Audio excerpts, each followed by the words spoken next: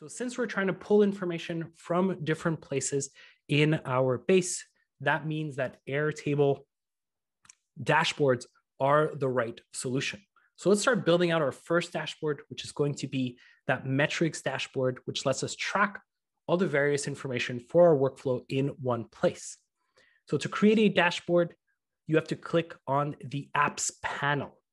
So this creates a dashboard. You see I have my new dashboard, and you'll understand in a moment why we call them apps, the apps panel, because dashboards are essentially composed of apps.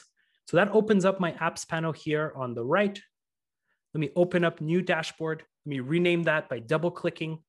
And I'm going to call this dashboard metrics.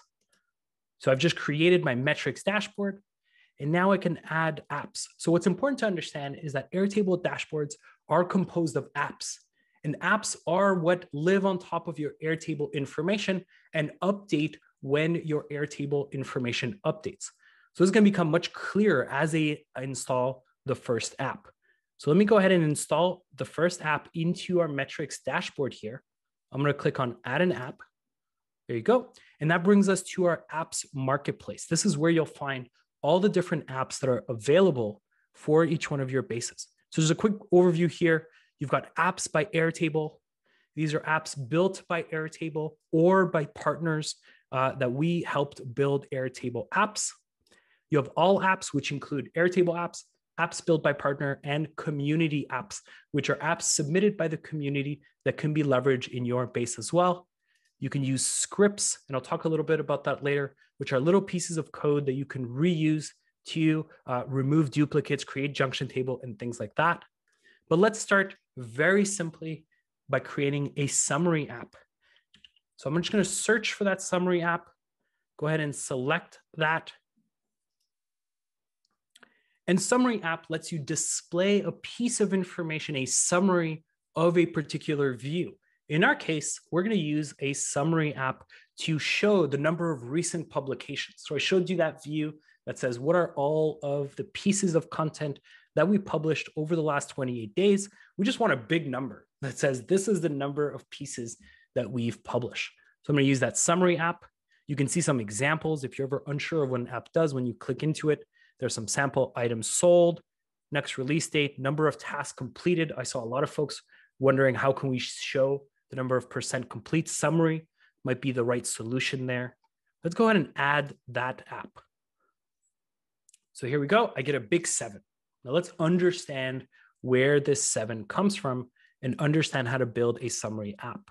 So here on the right, there's this little summary settings, and this layout is common to a lot of apps. And it's telling us what information should this app live on top of, or said otherwise is what information should be updated, or what information does this reflect?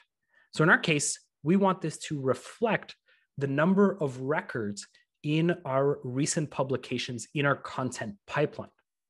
So table, I'm going to go into campaign content pipeline. That's the table where my information lives. And then the view that I want to be reflected here is recent publication. So it's giving us a 4 because it's counting the number of records in that view. So I'm going to make this a nice little orange. And my label is going to be, our goal is 10 per month or per 28 days. So clearly I can see where we are and where we are relative to our goal. When I click done, I click out here, it's added to my dashboard. So let's see what happens when I update information in my base. What happens to this summary app? So I'm going to go to my content pipeline. This is where I track the progress of our piece of content. I'm going into my Kanban view. And let's say this Instagram post from Kelly is ready to be posted. So we're going to click on it. Post date is, let's say it was posted yesterday.